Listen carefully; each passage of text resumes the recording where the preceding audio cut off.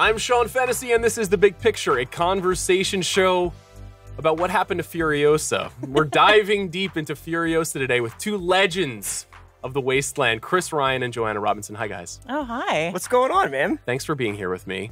How are you all feeling on this not so sunny Tuesday morning after we experienced Furiosa? Feeling great about the world? I'm frankly disappointed that you decided to not go with the Furiosa smear of black paint that you had on earlier. Oh, that is actually a sick look. Yeah. I had to thought cleanse you could pull myself. It off, no. I went to a Morton Joe. I negotiated for some water. I cleaned myself up to be here with you guys today. Chris, how are you feeling? I'm doing okay. It's been a long weekend at the Citadel, but the aquifer is pumping. Nice. You've done the work once again. The aqua-cola. Are the breeders ready to breed for you? We're talking about Furiosa. So fast. You always go so early. Zero to breeders. Well, when I see you, I think of a full life. I think of a full life. Furiosa, I mentioned this on the episode last week, really my most anticipated movie in like 5 years. Maybe more. I was really, really, really excited for this film. And I think I was a little bit of a downer on last week's episode, because I had too much Fury Road on the brain.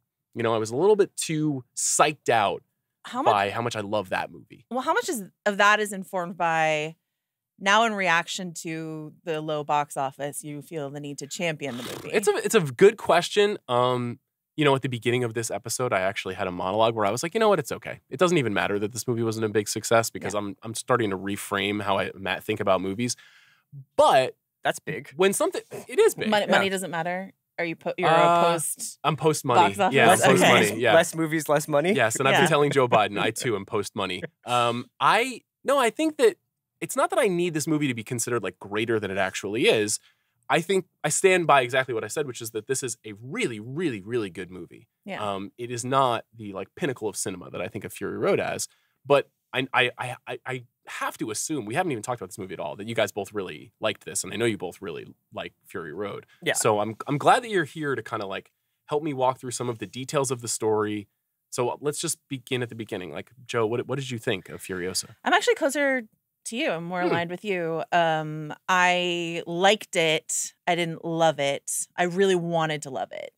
And I also got hyped up by the early reviews that were sort of overpromising, I think, this whole idea of it's better than Fury Road. I was like, what are you actually talking about? It's definitely not.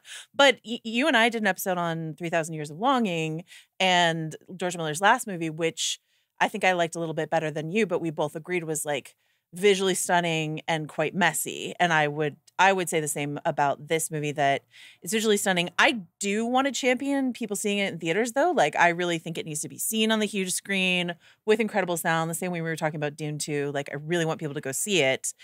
But know that it's not going to be Fury Road, and that's okay.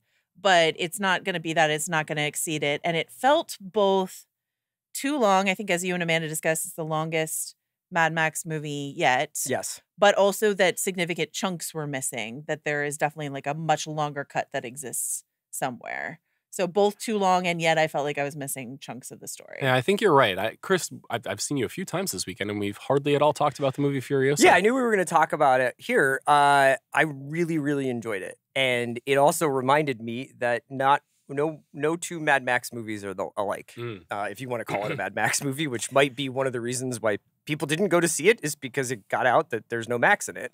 But I think that... Are we doing full spoilers?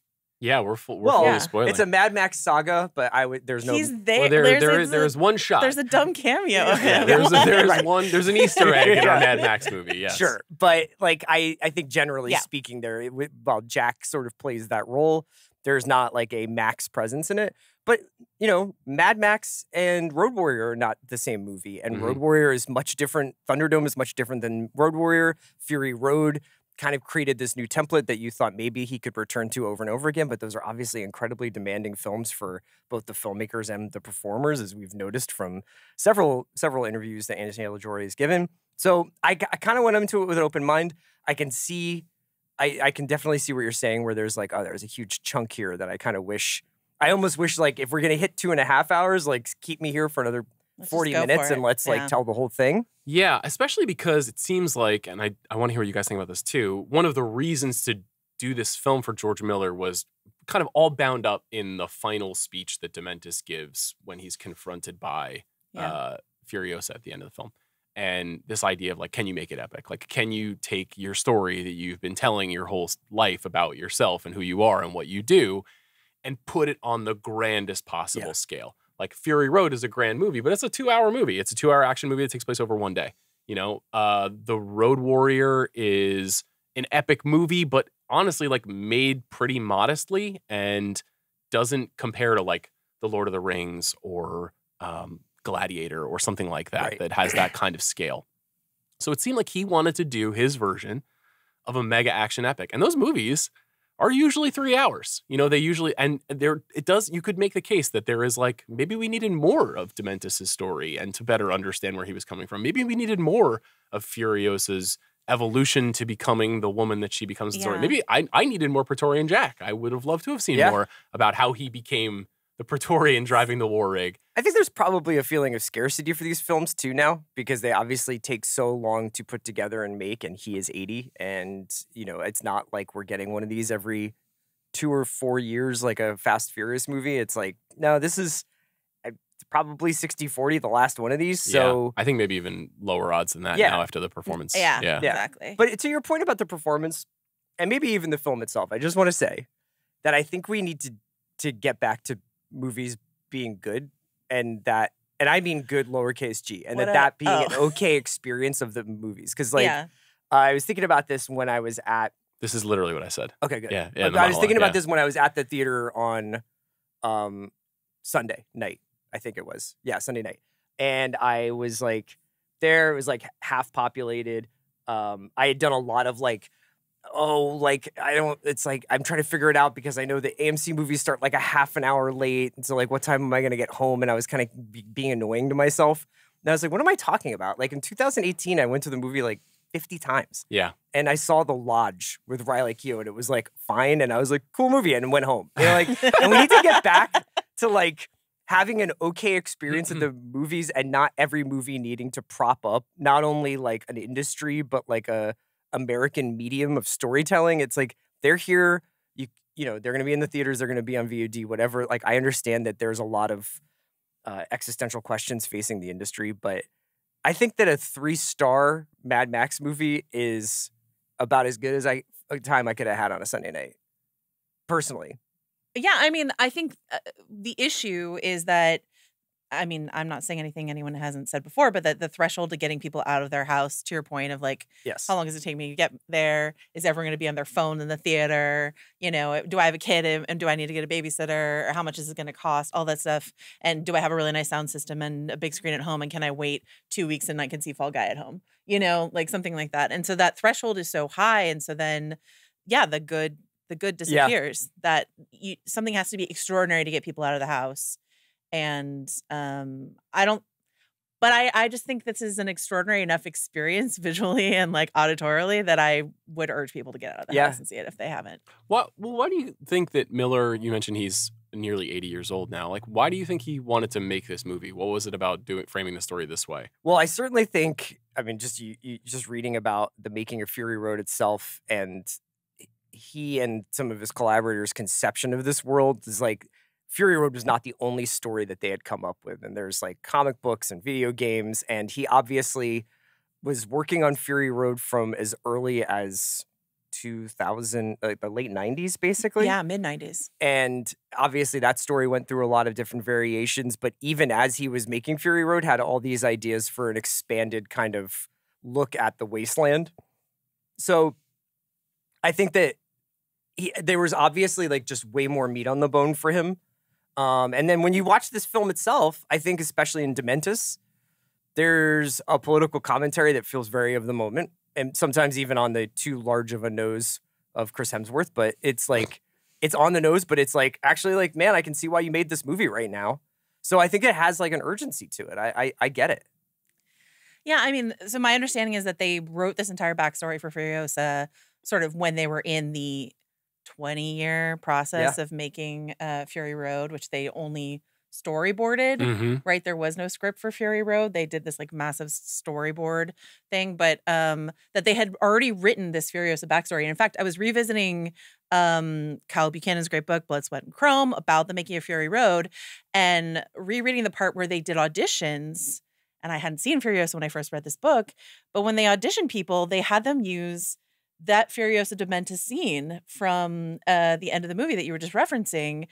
It's described in the book as like, F has been wronged by D, and now F has the power, and D, you know, they like didn't say who the characters were.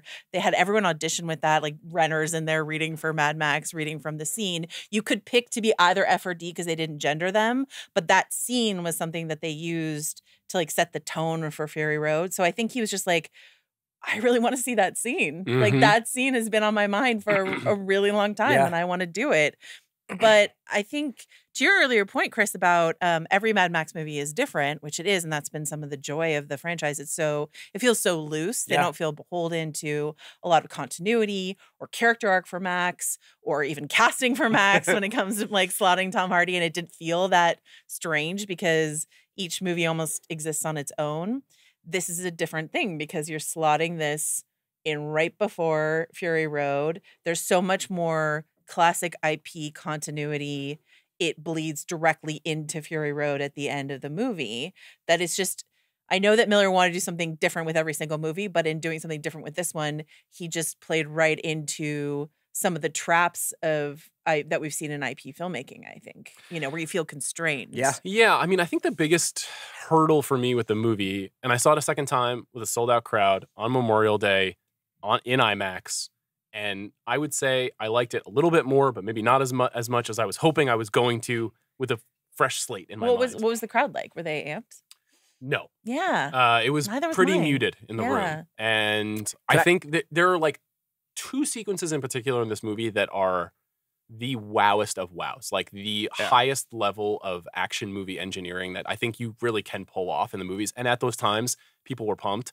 I didn't feel the same investment in the characters and the story. And I just think that this is something that all prequels have to deal with, especially prequels that are not of the Prometheus variety, where they're like, we're 5,000 years in the past or 500 years in the past and on another planet. When you're telling a story that is in that tight continuity that you're talking about, it's really hard to not feel like, well, I just know what's going to happen. I just know she has to lose her arm. I just know she's going to survive. I know she's going to become Imperator Furiosa. Like, I just know where this is going. Like, there's no world in which Dementis wins and then she dies. Like, that isn't the movie we're watching. Yes, but I felt like for myself, for the crowd I saw it with on Sunday, when it became apparent that there was actually a prequel to the prequel that we were watching for an hour, that's when the air went out of the room. Yeah. Is when people were like, Anya Taylor-Joy doesn't show up. How much is this about like this kid? Yeah. Yeah. And I don't know, like it was never communicated, but it definitely felt restless as it was like, oh, we're going to do like a whole thing with her. It's not just like a 5-minute montage of like Furiosa when she was a child. Right. You know? There it is. You tapped in. Furiosa. Welcome. There he is. Paul Hogan is here, guys. Furiosa. Anya Taylor-Joy doesn't show up until 50 minutes into this movie or something like that. That's like a big deal for like the vibe. It's like tip-offs at 5:30. Actually, it's 6:15. You know, I made a couple of mistakes in terms of the plotting when I was doing the episode on last week, and like a week had gone by since I had seen it. Do you want to apologize directly to camera, just in case? Dear George, Yeah. I'm sorry. Have you apologized to Amanda? Yeah, seriously. Never, and I never will. But I think that part of that was because there was a lot to kind of keep in your mind, and also it didn't make as much of an impression on me as I had hoped it would. So when I went to go see it the second time, my hope was like I would focus more. Like I thought Act 1, and there are 5 acts in the movie, was incredible. Yeah. The actual motorcycle chase, the staging, the framing, the kind of like upsetting your expectations of what a Fury Road movie is, like, or what a Mad Max movie is, where it was like very quiet and very like the perspective from which you see the road is so different from the way that you would see the road in Fury Road. Like it felt like kind of particularly upending what you thought this movie was going to be. Very effective, very exciting. It was really Acts 2 and Acts 4 in the movie where I was like, do we need this? Which is sort of what you were talking about. Now, I found more to understand and appreciate, and I thought the confrontation between Dementis and Immortan Joe at the Citadel was funnier maybe than I remembered, and a little bit, but there was... Hemsworth is just like half of that is just gibberish, which is kind of delightful, actually. It's fun. He's having a lot of fun, obviously, with this part, and he's really well suited to this part. But those are the two sequences, I think, where the movie really slowed down for people. Yeah. You know, where after you have the and then later that you have the stowaway war rig chase, which is sick. Just unbelievable. Yeah. And then you go to the next phase where it's sort of like Furiosa has been captured, but then she escapes, but then she goes back, but then she gets an arm, and then she goes back to go find Dementis again, and then she has to go steal another car, and you're like, okay. And like there's a really cool war that they skip. Yeah. Yes, yeah. And that's then the part where I was comes like, in History Man switches sides. Yes. How did that Very happen? strange. Yeah. Instead, Why did they let him live? we get the guy who is eventually in charge of Gastown, who spends way more time fondling his nipples in this movie than he does in Fury Road. Like, move figures around on a board. And I was like, this is the people eater. This is very Game of Thrones season 1, where it's like, we can't afford a battle. And I'm like, you can't afford a battle, George. And how do Immortan Joe and the people eater like manage their power within, you know, like there's a little bit of a, I don't know, what's a good comp there? It definitely seems like a more open, like kind of House Judiciary Committee debate style like cabinet than I thought that Immortan Joe would be running. I thought he would just be kind of like, here's the word from on high. You guys execute this, but Scrotus and Rictus also chiming in with a lot of opinions. A lot of Monday morning quarterbacking. I have a really important question about Scrotus. Okay. Do you feel like he was created especially to be a Mikey Day SNL character, or no? Great call. I'm actually wearing my master's hat today for Scabrous Scrotus. We're trying to get him into Augusta National. Oh, wow. Exciting. Yeah. So what goes into that? He just needs somebody to stand as his sponsor. He might need some plastic surgery. So Scrotus is your guy in this movie, clearly. Oh, yeah. I think he's really good. Do you have a person in I this have a bit of movie? an issue with the continuity of Rictus, which is that, you know, Nathan Jones, who's the performer who plays Rictus, who's wonderful. You know, I mean this with no disrespect. Like, his body does not look the same now as it did 9 years ago. Yeah. And so it's a bit strange that he would get more yoked in the future. Because in Fury Road, he is jacked. The apparent death of Scrotus, because Scrotus isn't in Fury Road. Yes. I'm sorry. I'm so Yes. sorry No, for your that. guy. So, like, maybe the death of his brother, which I expected to happen in this movie, but didn't. Very but strange that maybe we it didn't see happened that. off screen. Who knows? Or maybe he's going to get his own movie. Who knows? But, wow. Scrotus rises. Scrotus, a Mad Max saga? Yeah. Who says no? But maybe Rictus just, like, channeled his grief through getting jacked. Well, so then who is your little freaky weirdo from the George Miller world? Yeah, in this movie, is it the Octoboss? Yeah. Yeah. Really With the enjoyed him. horns. Yeah. I liked him. I liked the little dude who OD'd in the cabbage during yeah. the stowaway truck. Yeah. See, he thinks it's cabbage too. So there's been some debate. It's a cabbage-based whether economy, right? Is it cabbage or is it lettuce? You guys think cabbage? Actually, it did look like heads of lettuce. My bad. I just decided to I say think it's cabbage. cabbages. Imagine, There's a few carrots in there too. Oh yeah, I mean it's he's making like a mirepoix sort of. Let's think about this. Like, imagine going to war for cabbage. Like, really, that's how bad things are. Like, and this is, gasoline and bullets. The triad. milk. You know, yeah. But rewatching Fury Road after Furiosa, and you know, you have that whole prequel thing of like, do you want to know how she lost her arm? Do you want to know how this happened? Do you want to know how did she get that gun?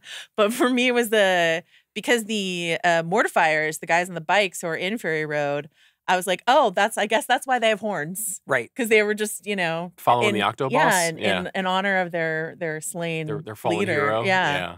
I guess because of the way that you described it, I'm not really like too worried about not understanding the lore and the continuity, and so that's maybe part of the reason why some of that stuff I didn't feel like there was this payoff. You know, it wasn't like I guess I ultimately felt similarly about the Star Wars prequels. You know, this is a very similar kind of like, and this is how Anakin became Darth, and I was like, okay, fine.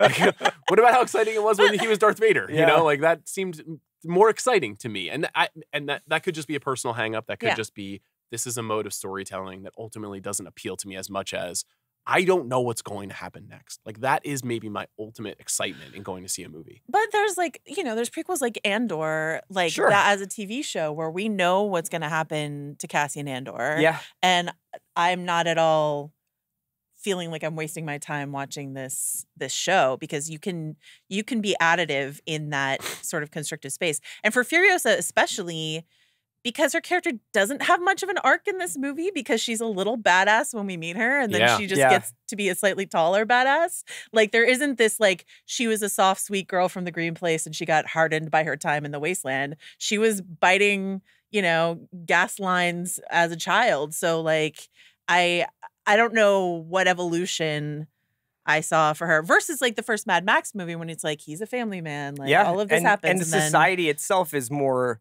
teetering on the brink rather than in full scale post nuclear collapse. Yeah, that's the other thing about the movie that I think is a bit of a challenge for kind of your common audience, which is just like this still does just look like the last world that we saw. Even though that the framing of the story is very different, it doesn't look radically different from the last movie. Which when Fury Road came out, there was this sense of like, we have never seen a movie that looks like this before. Well, it also was like, oh, so that's why this took you 25 years, is basically you were waiting for technology almost to catch up with what you wanted to do. Were you guys bothered at all by the heavy use of digital and green screen in this movie? There's been some debate about that. I don't think it was like I don't think the film was anywhere close to as dynamic or as groundbreaking as Fury Road. I didn't really notice it being... It wasn't a distraction for me. Was it for you? Not distracting, but I noticed it. I think you can freeze frame any second in Fury Road and you feel like you're looking at a piece of art, and that's not necessarily true of Furiosa. And there is, some like overt green screen happening, but it does also still feel, especially like in the sequences that work, like in the War Rig Praetorian Jack sequence, which definitely had plenty of digital stuff going on, but like that just feels, I was thrilled. Yeah. Like it was thrilling. I felt like I was watching Paul Atreides ride the worm. Like I was just like, here it is. This is cinema. This is what I'm here for. I felt the same way about the ambush at Bullet Town. Like I felt like even though there's obviously a lot of VFX going on, that was what Miller does, where you're like, I know where the gate is and I know where he's going and I know where the cranes are. And like, that's like when you're like, you're using your entire imagination, and your imagination is being met on the screen because you can see it all kind of like playing out in front of you. Yeah, you can. I mean, I'm so interested in the idea that his editor, Margaret Sixel, is also his wife. Yeah. And they've been in this partnership forever. But in all of the action sequences in all of these movies, and I think she's cut all of them, maybe only 4 of the 5.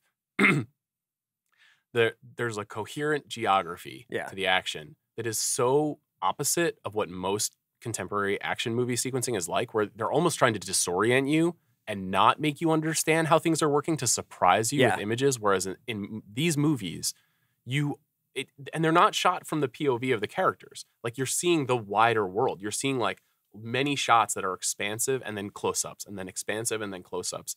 But you never feel confused. In a place like the Bullet Farm where we've never been. Like we've never been inside of that space. Yeah. I was just, while we were killing time before the pod, I was just watching like some Mad Max scenes on mute because I didn't want our coworkers here at Spotify to hear me. That's how George Miller wants you to watch Mad Max. You can watch them that way. Like, you can watch the Bullet Farm thing and be like, oh my God, the gate came down and she can't get it up.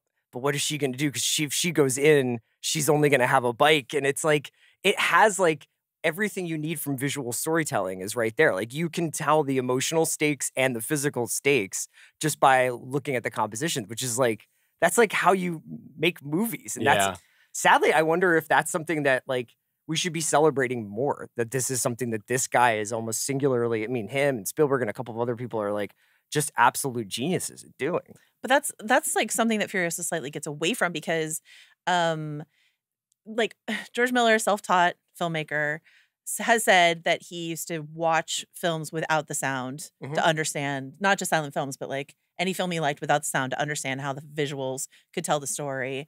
He likes to cite that Hitchcock quote of like, I like to make movies where they don't have to read the subtitles in Japan. Like all of that is true for him. He's essentially, as Sean and Amanda were talking about, like making elevated, noisy, silent films. But then when you have Dementis, who is the most loquacious character we've had in the Mad Max universe. Totally. It just feels out of place. It's so tricky. Like I really want to talk about Dementis. Because on the one hand, like I think Amanda was trying to say that this is like a redux of Thor, which I don't really agree with. It's like Bad Times at the El Royale, that character. Which is a movie I completely forgot about when we were talking about it, but is the last time that he played a self-important bad guy. A cult leader. Yes, a monologuing. Snake hip. Yes. Low slung leather pants. Yes. Sure. That's beautiful, ugly person. Yeah. He's very, very good at this kind of performance. This one's, I think, a little funnier than Bad Times at the El Royale. Definitely. I think that it being so funny and yet so kind of momentous and bound by the epic storytelling is a bit of a clash that makes the character a little bit hard, not to understand necessarily, but to kind of wrap your arms around. I think it's because it's such an outlier in terms of what these movies are. Something felt off about it, even though I think what you were saying is right, which is like his character feels very contemporary, even if it was imagined 25 years ago when he first started thinking of it. There's just major like modern fascism going on in his character, where it's just like nihilism, blaming the elites. Yes. I will give you all the things that you've longed for. You know, it's these rich guys who are taking it from you. We're going to do it, and then what a surprise! I've lost control of the crowd. I've run into the crowd. And also this like persistent question that I have when I look at modern politics, which is like, why? Like, why do you want to be in power, and what does it actually provide for you? And is it just ego? Is it desperation? Is it a hole in the center of your soul? The Dementis character is kind of the same thing. He's a stand-in for this like pursuit of something that won't make him happy. There's a couple things that are like one.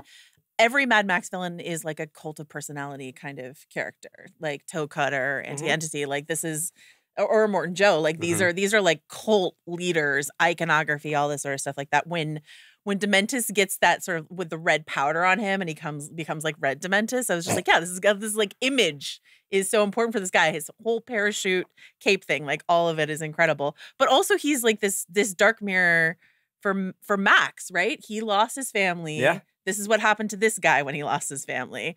Little sliding doors. Yeah. Oh, yeah. Get Gwyneth. Where's Gwyneth? She would not fit in a Mad Max film. Yeah. I want to see Gwyneth be like the villain in the next Mad Max. I gotta say, Dementis' skincare though pretty solid considering he's just out in the wastelands, just sleeping outside. Yeah. This is one thing I wanted to say. I couldn't get through. Sorry, I mean you had no. I feel like we three fair-skinned people want to hear your SPF thoughts. I think that there is a world in which they could have played Dementis. I think that I couldn't get over the nose. All I heard was the nose plays the entire time. Yeah. It felt like it was, hey, I have an idea for this character. It's this nose. And then they shot too much of it and they were like, let's just keep the nose or whatever. If he's just Chris Hemsworth and he looks like Chris Hemsworth, you kind of like, I get it. I get why this guy, like, he's basically like the hottest dude in the wasteland is driving this kind of cult of bike lord, like we're going to take over every spot we come across. And the nose just took me out of it. It would have been almost more centering if it was just like Chris Hemsworth with maybe a scar on his face or something. I got to disagree with you. I feel like the nose. I think when you look, the nose plays. The nose plays, and he's got teeth too. Like the teeth and the nose work for me. And his like hick, like outback accent that he's doing. Oh, the accent's incredible. Yeah. I mean, that may just be his real speaking voice. I couldn't say. It's not. I think that most fascistic leaders are like a little bit ugly. Yeah. And that their physical appearance is a part of their rise to awful power. And there has to be something about you that you don't feel good about. Look at the long history of terrible people who have dominated the world. They don't look like Chris Hemsworth. Yeah, they don't look like Chris Hemsworth. And so I think that Hitler, Mussolini, fascist. Pol Pot, on the list here. These are not beautiful men. Got it. And they're certainly not built the way that Chris Hemsworth is built. But you can understand that. So you're coming out with your hottest take of this movie is that you're not sexually attracted to fascist leaders.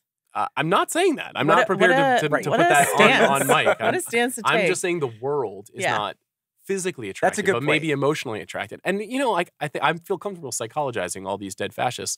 That is animating their quest for power. Yeah, that they feel less than, and so they want to feel more than. And the nose, this is Maestro too. I think it works. Here's a slight problem with this movie. That nose didn't play for me. So we are into this podcast, and obviously are electrified by talking about Dementis, both as a character and as a performance. Furiosa. And the movie's called Furiosa. Yeah. This is a problem. I think you nailed it, which is that she starts out as who she is, and she never really changes. Now, she gets increasingly more reasons to want to seek revenge. She loses her mother. She loses her lover. She loses her arm. These are all reasons to want to get revenge. But she doesn't change. We also don't get to see those moments. Like Jack dies we don't really In see front it. of her. I know that's Like he's getting dragged, so we presume he dies somewhere along there, but we don't see the moment. yeah. We don't see the moment that her arm comes off. That's kind of a sick, badass moment, though. So I wouldn't like lose it. The arm hanging. The arm just I love hanging that. there. I That's loved It's it. awesome. Yeah. But like we don't get a moment for her to be like, and also I expected, and maybe subvert your own expectations, but you know, then she loses the star map. I mean, I guess the idea is that she's memorized it and that's how she can find the green place later. But I was just sort of like, Well, it's not no, going to matter anyway. that's gonna be important. Like she's gonna lose that arm that has a star map on it. I would like to see a moment other than like she screams in pain, but there's no like anguish or mourning for the loss of the arm, which Anya Taylor-Joy is incredibly capable of. And we just have her like sort of leaning in a doorway, watching the people eater move pieces around on a and board. she's like, got it. Yeah. And she's like, okay, here I go.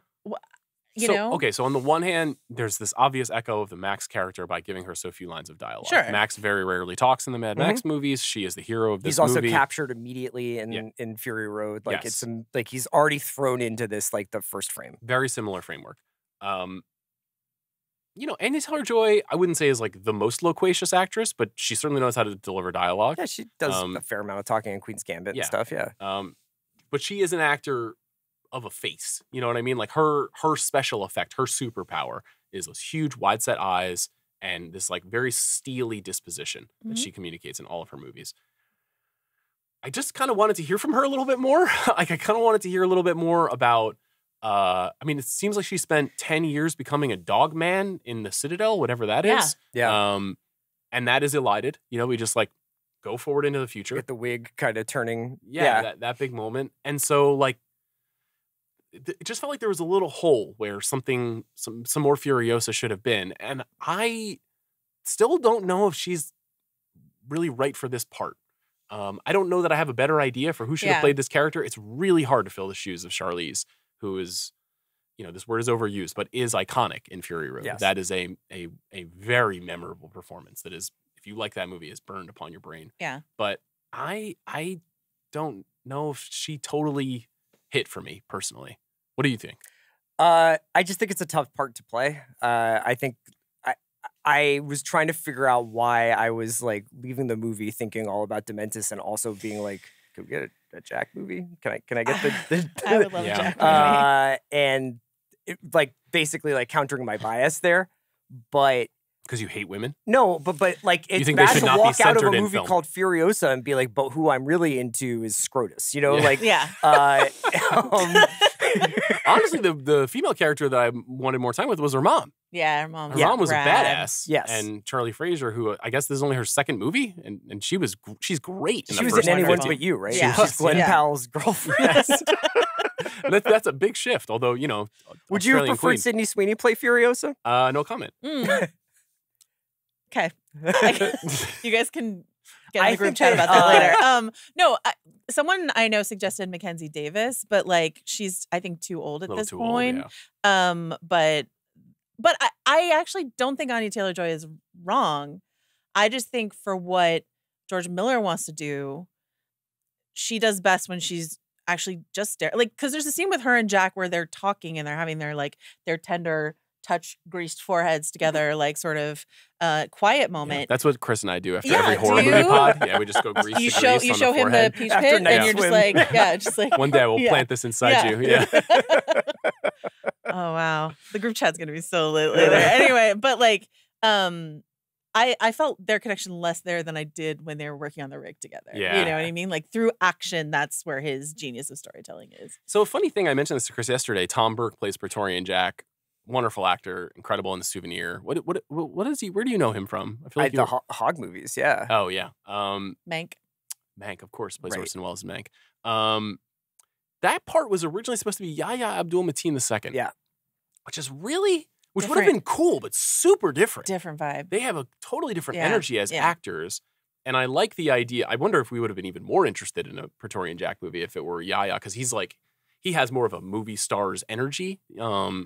I loved Tom Burke in Yeah. this role. I thought he was awesome. I'm also a huge like, where's my Praetorian Jack movie person. But I would love to see in this universe. Mhm. I just don't know that I would switch out Tom Burke in that role. Yeah, But it's an interesting Yahya, one. like as like again one of those like decked out leaders of something, that would be really. He's like, I don't ever want to see any blue paint again after Watchmen, but you know. Good point. Good point. But like something really, I don't know. Yaya as Scrotus? That was they left money on the table there. Yeah. I'm trying to articulate the Anya thing. I don't think that she does a bad job by any means. I think that you guys have hit on it, where it's like there really isn't an arc to this character. And even though you could say traditionally the Max character in the films is a little bit of a cipher in some ways, almost in each one of them, like in Mad Max, he's a family man who gets that taken away from him. In Road Warrior, he's a loner who eventually decides to become part of a community or to save a community. In Thunderdome, he's kind of tries to recreate his family with the kids. Leader of kids. And there's like each one, he goes from like loner to being part of something. And in Furiosa, she goes from badass kid to badass young adult. And that's it. You know? Yeah. And then Fury Road starts, basically. Exactly. And what I love about the Mad Max arcs is that he's actually constantly going through that arc of like, no, I'm alone. No, I will help people. No, I'm alone. Like I like that. I can't be around people. Yeah. Like you can't. Like I'm too damaged by this. I have to disappear into the crowd. I can't stay with the kids. Like whatever it is. But so I don't mind that it's not like a straightforward. Mad Max has been on this journey through all the movies. I kind of like that it sort of keeps looping around. But she's just not on any journey. I was expecting, again, who cares about my expectations? But I was like, is Jack gonna betray? Like, what's the big thing that happens that like sort of calcifies her? And I just don't feel like I got that moment. Other than seeing her mom get eviscerated, probably. Yeah, I mean, who hasn't? That is Whomst among us. Well, I don't know if this was true, but I read that this story was also potentially originally conceived as an anime. And there's that image early in the film when her mother is strung up on the tree where we get the close up into the eye. That is like the most kind of digital effect of the film, but also really, really effective, like a good use of modern tools.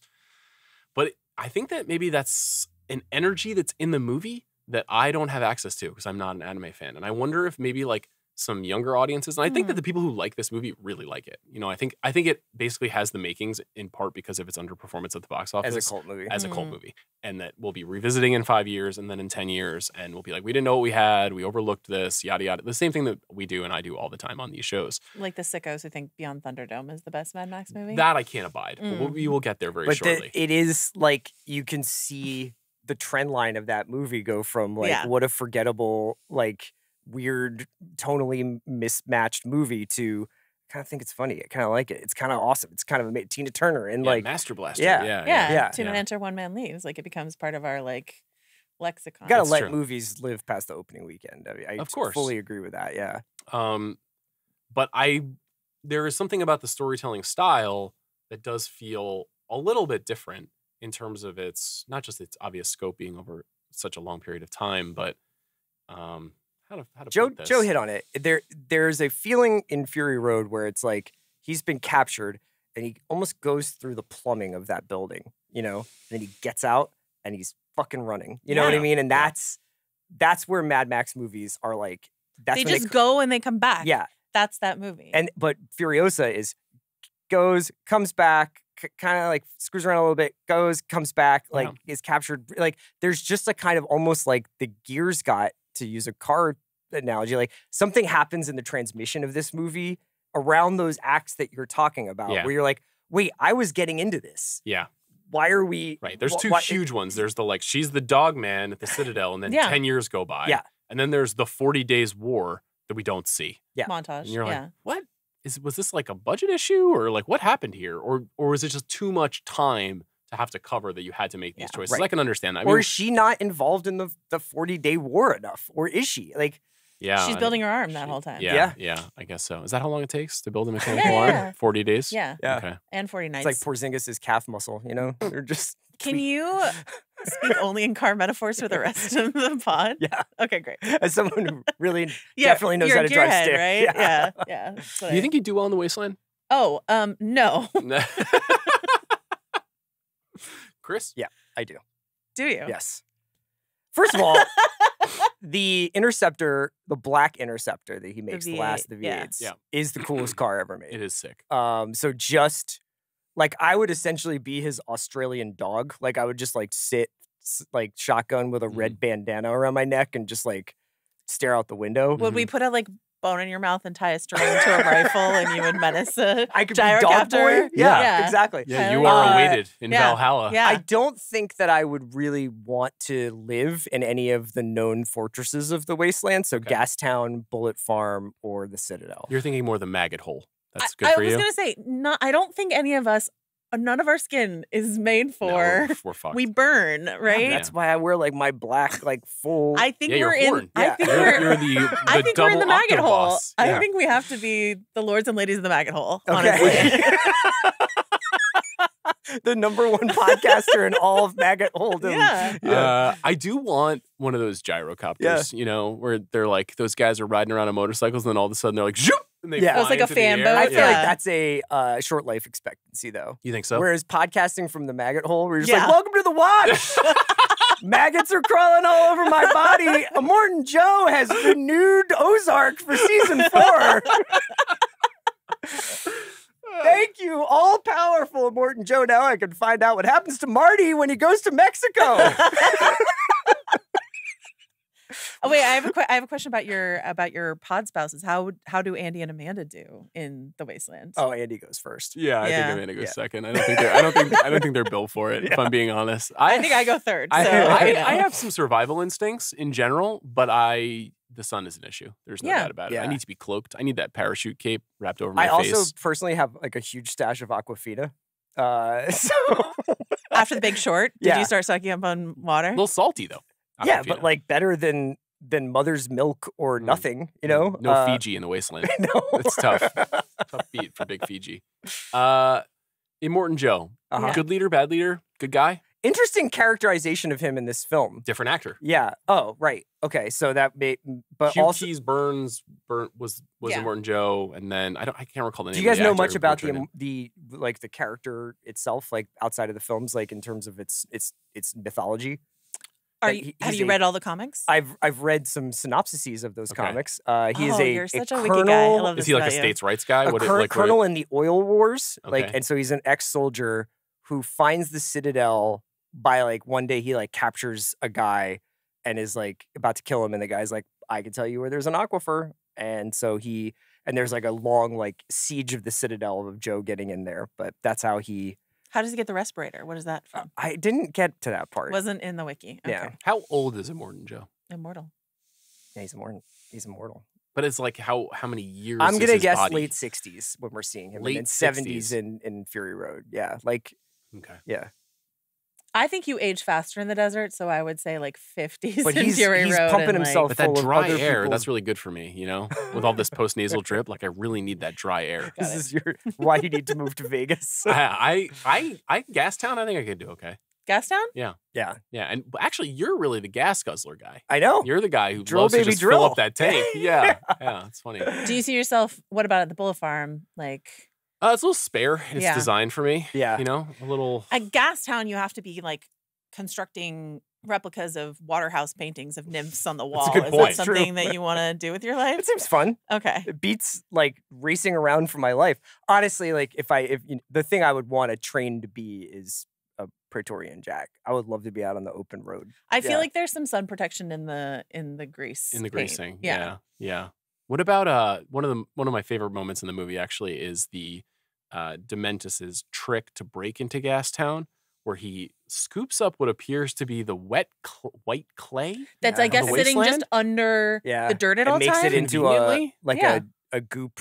Yeah, so that his henchmen can resemble That's war dope. boys. That scene is really great good. sequence. But when he's is just that like like and when he's like make it real now? Yes, and Yeah, and then he kills his them own all, men. and that's why the octopus is like, I'm out of here. Yes, We're gonna fly. A scene that the first time I saw it, I was like, oh, that's pretty cool. And then the second time, I was like, man, there's like actually like not 4 set pieces, but 6 or 7 set pieces in this movie that I hadn't totally realized. Is that part of your apology? Yes. Sorry, George. There's more set pieces. Not sorry, Yeah. Amanda. But I think that could be sunscreen.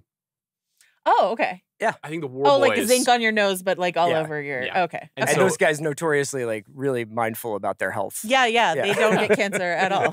Did you guys clock the guy with the stripes on his head was the same guy? Oh, you haven't seen the Fall Guy. You've seen the Fall Guy. Yeah. Do you remember the drug dealer? That's the same guy. Oh. The drug dealer in the Fall Guy is one of the key The Fall henchmen. Guy? I haven't. It's so good. This is why theaters are dying. Because of me? Bastard. Yeah. It's me. It's not not any one person. Are you going to rent it on VOD? Like a cuck? No, I'm just not going to see it. I'm just not. I refuse to see the Fall Guy. You won't watch it. Yeah. You hate Emily Blunt? They've centered her story? Is that the issue? Yeah. This is an actual two-hander. Movies about women where women are de-emphasized. It's good. The good news is there's 100 years of cinema the for you. Odenkirk cut of Little Women. Yeah. It starts with like "pa," and that's it. Okay, cool. I was happy for that guy, whoever that Australian actor is. I looked at his IMDb, and he's just made 2 films: The Fall Guy and Furiosa. He's off to a great start. I was thinking about The Fall Guy a lot because of all the incredible stunts in this movie. The Fall Guy rules. You should see it. I will see it. Well, some of the movie that is being made in The Fall Guy definitely resembles the world of Furiosa. So there is an interesting echo that both of those movies ultimately have not really worked at the box office, even though they're both very fun. What else about Furiosa? What thrilled you? What didn't work for you? I kind of want to talk a little bit about the climax of the film, the last scene between Dementis and Furiosa, because it takes on like this much more literary, much more verbose kind of denouement of like any of these movies before, really, and gives like basically like makes flesh a lot of the ideas that are floating around in the like exhaust fumes of all of these movies. There it is. Thank you. But is like both a interesting statement about like Dementis' psychology, but I think in a way like George Miller's. Now, I may now have at this point over-indexed for no matter what, when a great filmmaker makes a movie, there is going to be an essay about his own filmmaking in the movie. When we've been doing it with Mank, and we do it with Fablemans, and we'll do it with Megalopolis and all this stuff. But I couldn't help but feel like when he's just like, I'm basically out here in the desert just trying to feel something, you know, if I'm paraphrasing Dementis, that it sounded a lot like George Miller. Like, it's just like, what do you do when you make Fury Road? How the fuck do you top that? How do you find the thing? It's not 3,000 Years of Longing. Yeah, it's probably not that.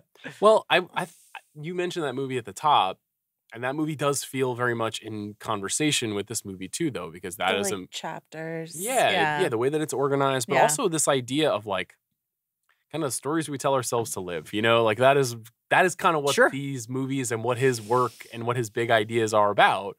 Is we create these mythologies and then we constantly are trying to live up to them. And so like even a character like Dementis is like, the only way I can get through my day and avoid my own, you know, inimitable grief is to seek something greater than myself. Yeah. And my version of that is power, death, destruction at all costs. Yeah. And you have to tell yourself this the same way that like the Tilda Swinton character has kind of vanished into like her own imagination because there are things that she doesn't want to deal with in the real world.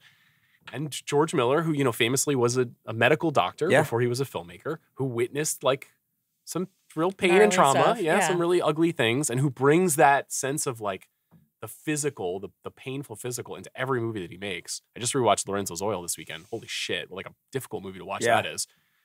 And that, you know, he's like, to get through this, to make myself feel whole, I have to tell these stories. Yeah. And it's interesting that he put those words into a character's mouth in that way in this movie. Yeah, and if you take Dementis as a stand-in for populist right-wing leaders at this moment, and his whole thing about like the difference between hope and hate, I think that was a pretty.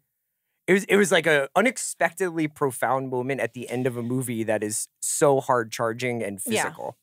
Yeah. I think what's so special about the Mad Max franchise in general is this idea that like George Miller has had control over it the whole time. How rare that is. It's not just like a Warner Brothers property. It's like George Miller has had this from, you know, scrappily fundraising to make it in the first place. My favorite bit of trivia about the Mad Max franchise is that I think the only reason he has the rights is because he got fired off of Contact. Jodie Foster ran her mouth in an interview and he sued the studio and he got the rights to Mad Max as part of the settlement. So I was like, thank you, Jodie Foster, for Fury Road. Such a fascinating turn. It's incredible. I do want to see George Miller's Contact, for the record. That is something I'm interested in. Absolutely. Is it all Jake Busey? Like, probably. It's yeah, Praetorian Jake. Praetorian Jake. Love that. The teeth will play. Okay, so so it's his story. So we're meeting this filmmaker wherever he is in his life and what's on his mind at that time. And you hear the stories about Thunderdome and the fact that he had to like basically half quit that movie because he lost Byron Kennedy, his producing partner, tragically in a helicopter accident. And so like a man who has been grieving and a man who has taught himself how to make film and a man who has gone through the industry and made Babe Big in the City and like all these other things is we getting to watch like, what does it mean then to make a film after you've made Fury Road? Yeah. And that's where we are meeting him in his filmography. And I don't think there's another franchise that does that for a filmmaker. Like, I don't think we have another piece of IP that... Yeah, it's not like Jurassic Park. It's right. not like a lot of these films where it's just like, this really is this blockbuster personal expression. Yeah. Did you watch any of George Lucas's remarks at the Cannes Award acceptance that he had? No. What where did he was like, I hate franchises and stuff? I sensed a touch of melancholy, I would say. He's not in his amped tone. for the Acolyte? He didn't mention that title in particular, okay. but I don't know. It's hard to say with those guys who've had this extraordinary success, who are legendary in their field of work, but who have like birthed something that feels very much like out of their control. Yeah. So Miller is an interesting way to frame him as somebody who is ostensibly still in control of the thing that launched him into the world of creativity, really. And now I wonder, like, does he give a shit that the movie didn't perform at the box office? Does he think? I have to assume he thinks about that. I think probably only in as much as it might prevent him from making another. I think that's the only reason. But like the way in which he hasn't fit into studio filmmaking or the film industry time and time again and has been like fired or called difficult or, as Jodie Foster called him, naive or whatever it is, like that he is something very singular. And a lot of his movies, like the Mad Max movies, certainly before, I think Fury Road is perfect and dead. But the Mad Max movies or like Witches of Eastwick, a movie that I love, but don't really love watching, but love remembering. Does that make any sense? It's a great way to put it. There's like a little bit of an off-kilter nature to all of his movies. Yeah. I watched Happy Feet for the first time with my daughter this weekend. Gotta tell you something, she didn't like it. Oh. She really had a hard time locking into those penguins. Did you take her to Furiosa though? I did. She sat front row, and she is now wearing the grease on her forehead. Yeah.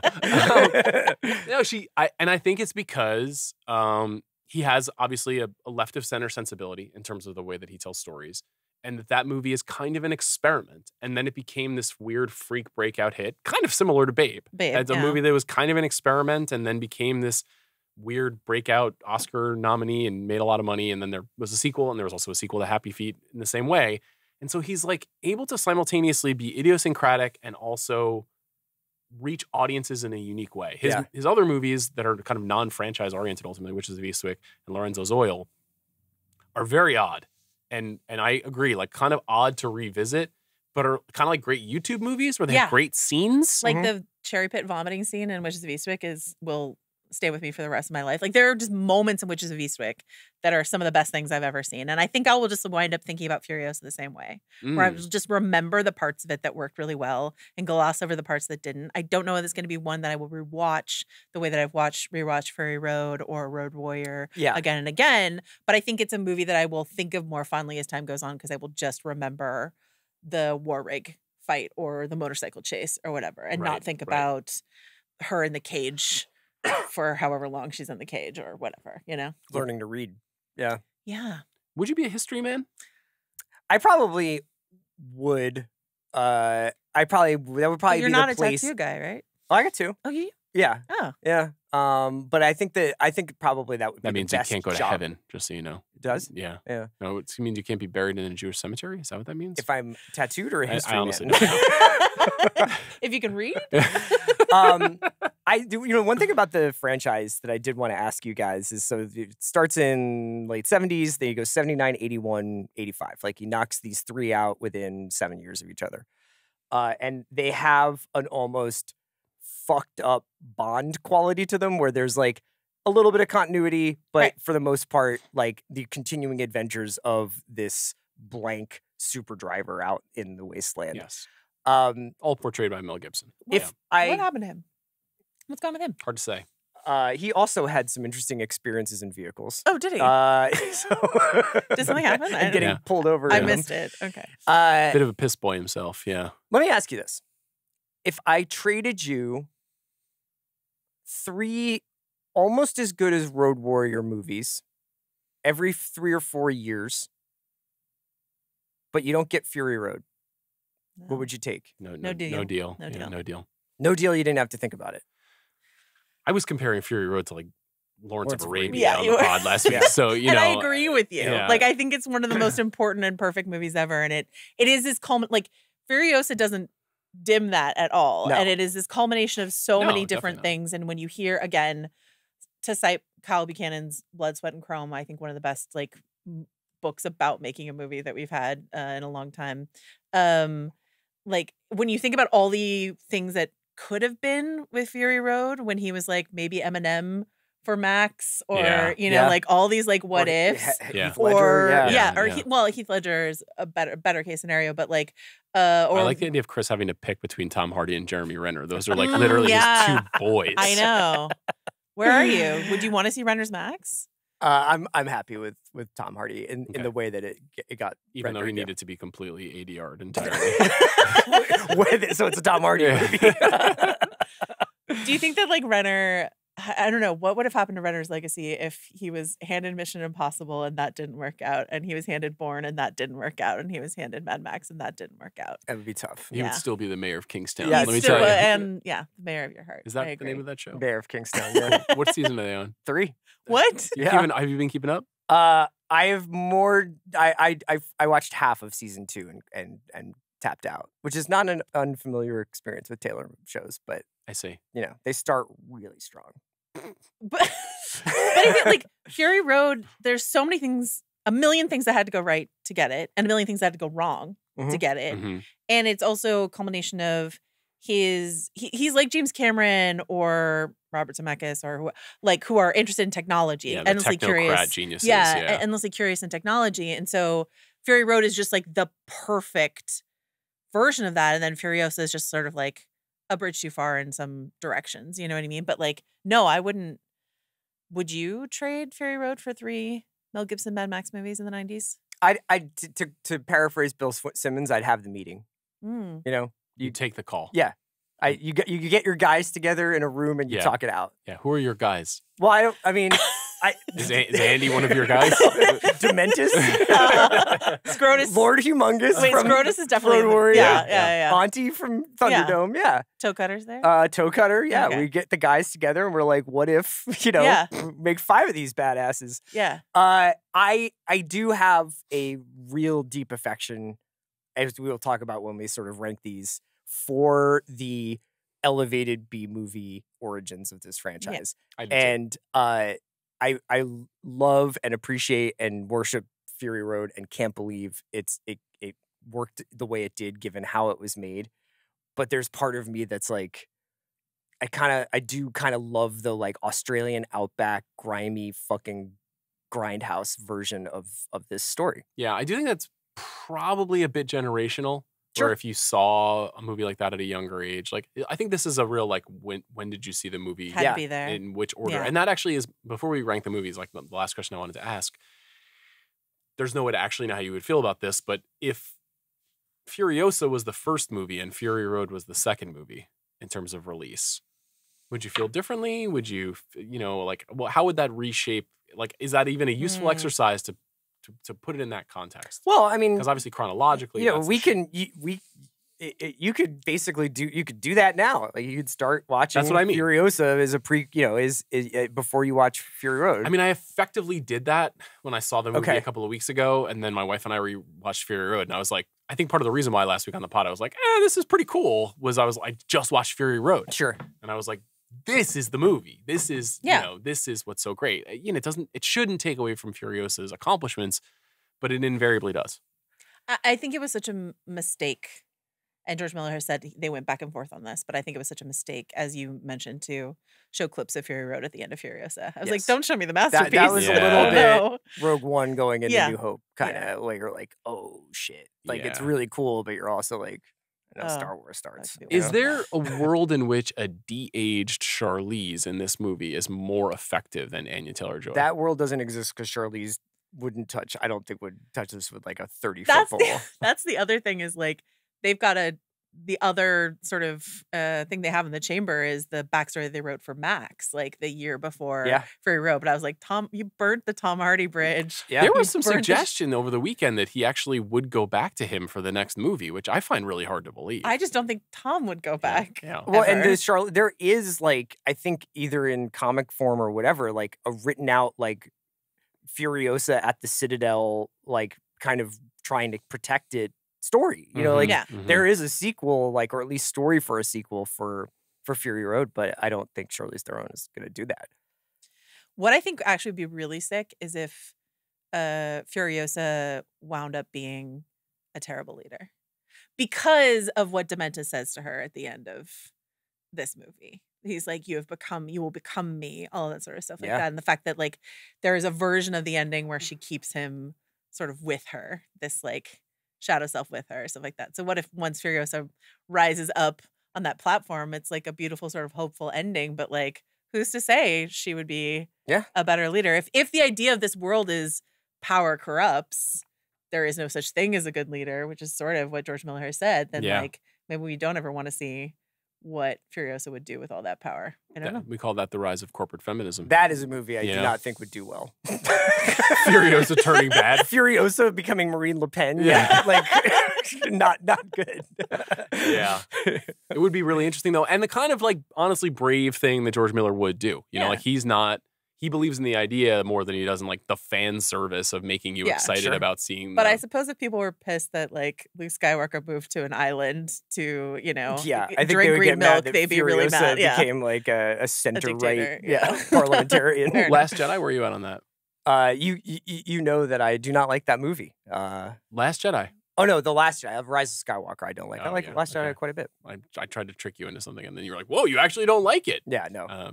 You like The Last Jedi. I know you like The Last Jedi. Mad Max movie rankings. Okay. There's 5 movies. I feel like this is a bit of a chalky exercise, but I want to go through it with you guys. I'll say for me, my least favorite of these movies is Beyond Thunderdome. Okay. I think half of Beyond Thunderdome is good. But there's a whole other half. Yeah. I'm not disagreeing with you. Which half don't you like? The second half. The kids. The kids. Yeah. The Ewoks. Okay. I think everything through Trial by Combat is pretty cool. Mm-hmm. And then... And you would do great in Bartertown, I think. You think so? Oh, yeah. Yeah, constant dealing and wheeling and like just being like, I'll trade you 2 Blu-rays for, you know, a sippy cup of Fiji water and, you know... Can you? No deal. You've bore witness spit in your hand to the amount of contact with other people's hands. Physical contact is something I'm really into.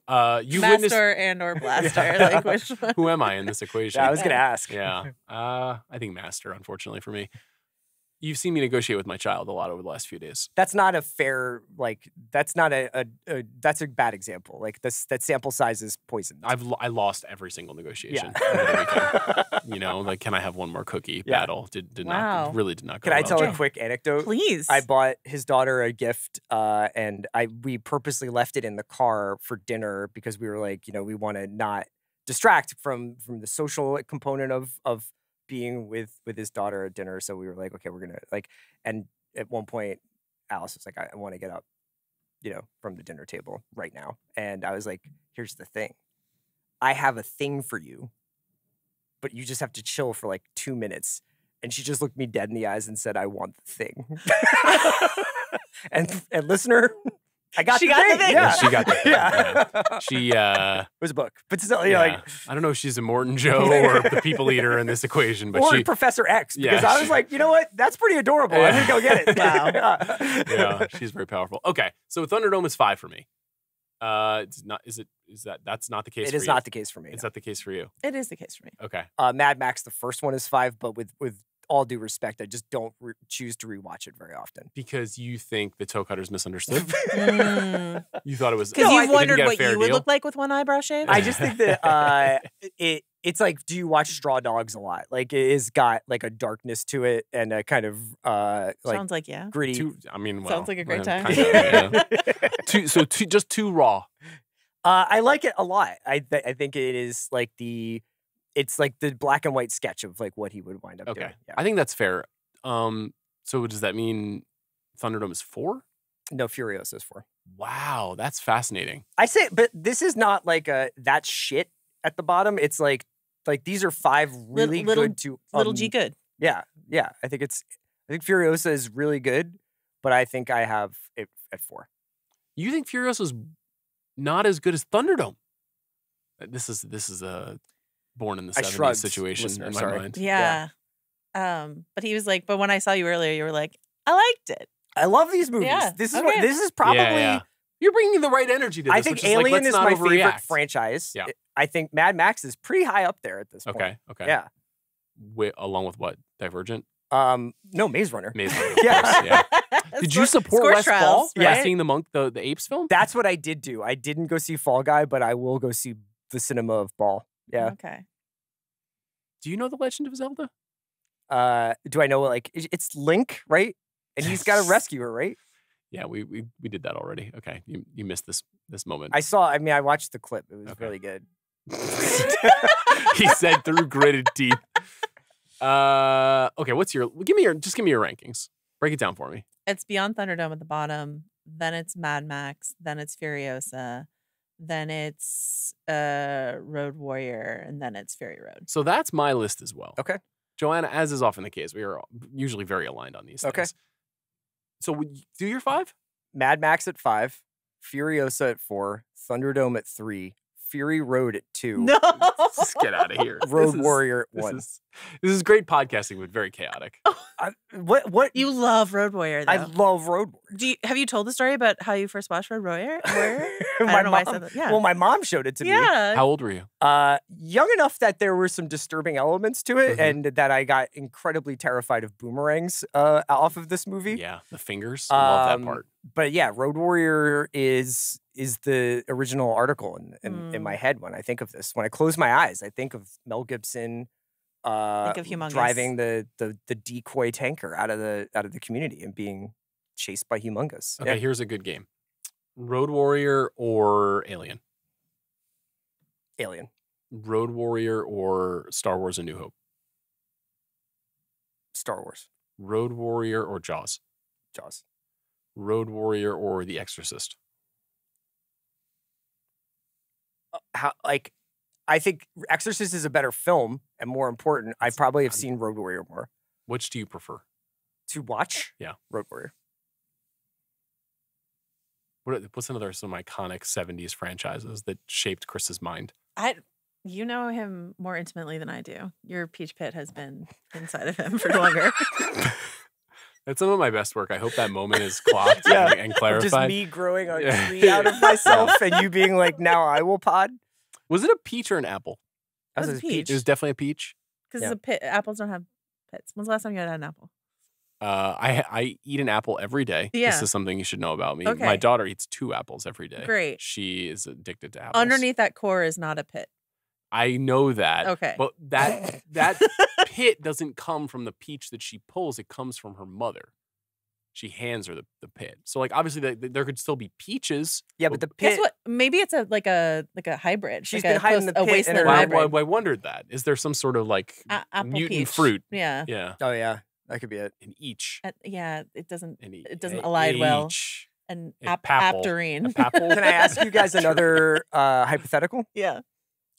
George Miller will make another Mad Max saga film, but this one is broken from the Citadel, Gastown, Bullet Farm. Yep. This one is set at Mar-a-Lago. No, but this one is more of a vroom vroom hour 50 B movie. Yeah.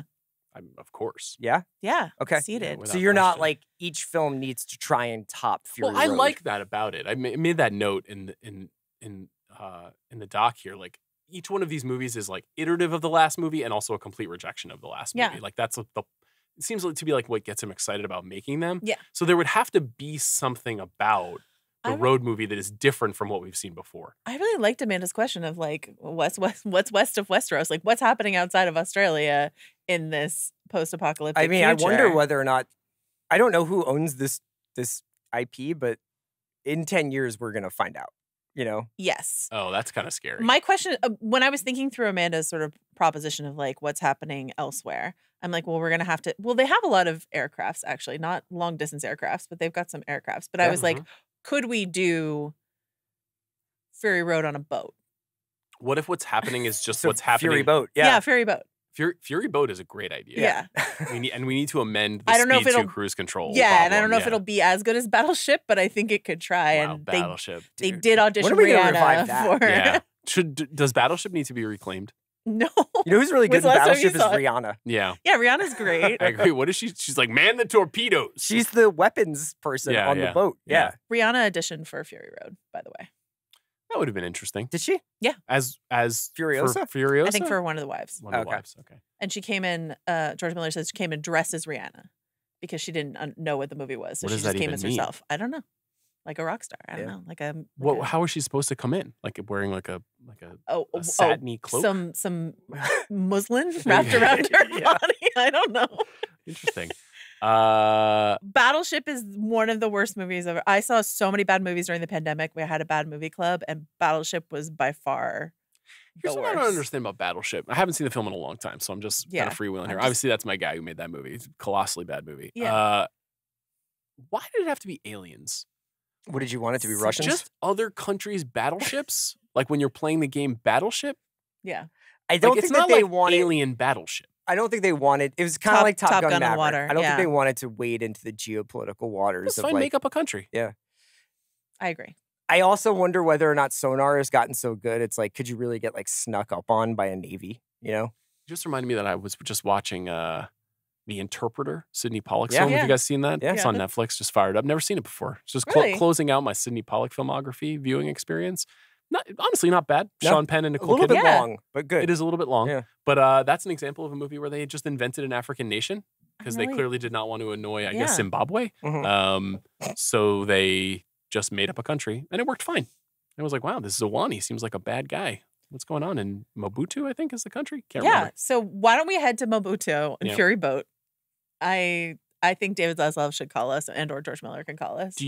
20 years. Zaz on top of the Mad Max IP is tough. Is a tough look. I mean, it won't be bad. When George Miller has gone to the great place of abundance, and David Zaslav is like, now I can get my guy Dune : Grain Place. Len Wiseman can get in here, and but all the HBO. I was gonna say West Ball, but it could be worse. It could definitely be worse. But like all the HBO Max shows that we're gonna squeeze out of this. Oh, this was almost a mid-90s TV show. They got close to that, in the Highlander vein. I'm usually a grouch about that, but I could see that. There's so much there's to a Knight explore Rider here. version of the show. Yeah, exactly. Where it's just like mystery of the week. Yeah. Last question for you guys. Green Place overrated? Well, Green Place meaning the place of abundance where, we know that it's overrated. We know that you have to walk around on stilts and live in birds' nests there. So Furiosa. Yeah. I don't need a horse that much, Really bad sense of, she's not a great leader when you think about it. She puts all of her eggs in one basket. Okay. Well, here's the question. Do you want to make Fury Boat or do you want to make Furiosa : bad leader? Like, I think. Why not both? Why not both? Get Aaron Sorkin on Furiosa's hardships as a leader. That then be kind of like his I Love Lucy movie, but about Furiosa. Yeah. Are we walking and talking through the maggot hole? Yeah. Like, is that being happening? the Furiosas? That's an idea for a movie. Yeah. I'm interested in that.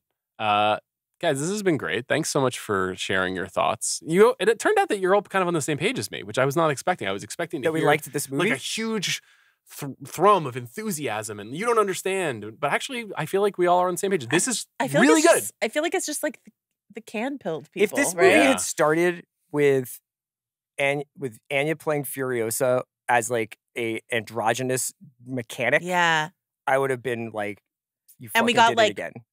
Like vague occasional flashbacks to like. I don't care. I don't Fate and care. Furious I and got it. I know where she comes from because it's talked about in Fury Road. Like I know that she comes from this matriarchal like utopia. Right. I want to see her working on trucks, and then she realizes like she's the prince who was promised when it comes to driving. Is that a thing for you? Like a woman building a machine? Does that appeal?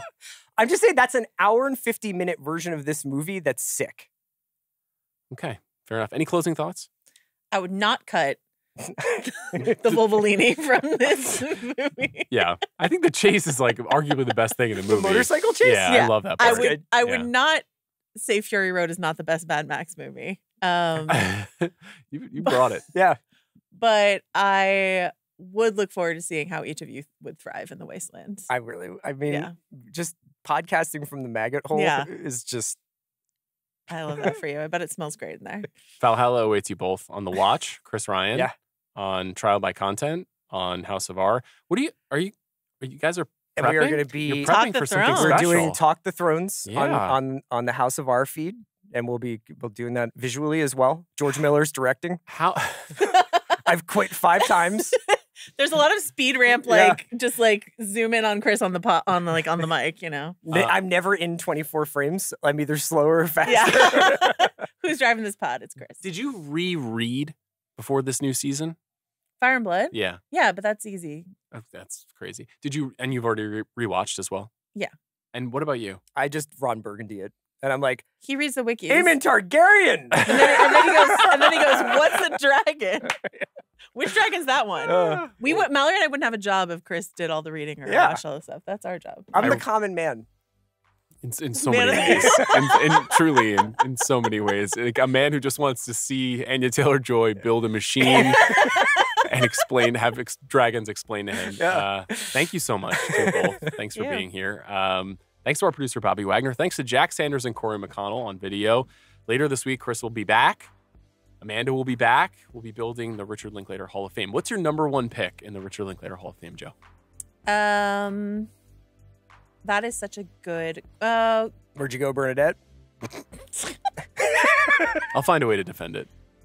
Dazed and Confused. Dazed and Confused. Great choice. All right, we'll see you then.